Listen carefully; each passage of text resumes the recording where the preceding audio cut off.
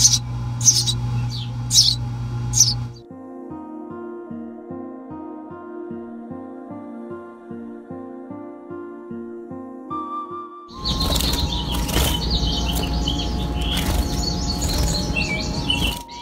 everyone, I'm Barb in the Wildlife Department at the SPCA. I'm here to talk to you about nestlings and fledglings. These are baby birds that maybe have fallen out of the nest. In particular, nestlings come out of the nest. And it's okay for you to pick up a nestling and put it back in the nest. There's this myth out there that if you touch a nestling, that its mother won't care for it. Well, that is absolutely false. In fact, birds have a horrible sense of smell. They will definitely take care of their babies. So nestlings, if they fall out of the nest, please do put them back in their nest. Fledglings are those birds that have come out of the nest, but they need a couple of days to get their wings and get strong enough to take off. So they might be nearby their parents, who are still taking care of them, but they're not going to go far and they might appear injured. If they're not in a safe place, you can most certainly pick them up, put them under a bush, put them in a safe place, and they're fine. Leave them alone. Don't bring them in. Let them get their wings and let them find their wonderful, happy life in the wild.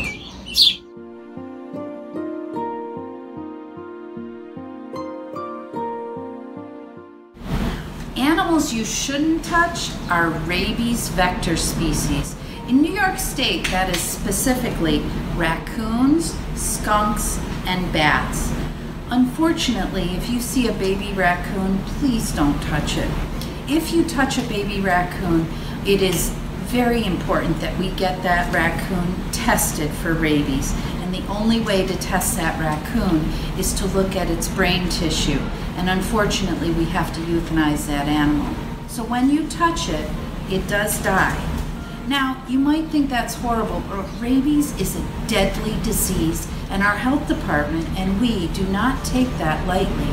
So please, if you touch a baby raccoon, or if you know someone who has touched a baby raccoon, it's super important that you call the health department. But let's avoid that. Let's let these baby raccoons stay with their mother. So please, don't touch raccoons, don't touch bats, and don't touch skunks.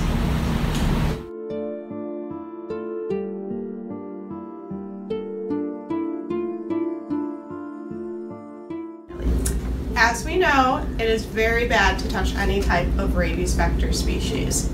However, there are some animals that you may commonly see in your yard that it is okay to touch temporarily. So of these animals, one that is one of the biggest animals that we get in tons of them are cottontail rabbits. So it's very common that you may find a nest of baby bunnies in your yard. It's typically going to be about this big. There'll be some dried grass and bunny fur, and if you uncover that, you'll see a bunch of little bunnies squirming. So what happens if you have a big event at your house, a party or something like that?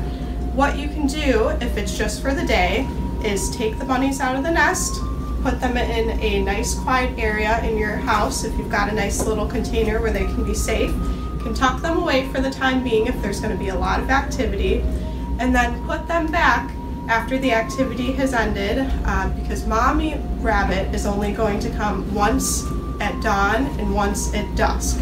So if you take the bunnies away during that time, it is perfectly okay. They're not going to miss any feedings, but I would always advise you with any wildlife to wear some sort of gloves.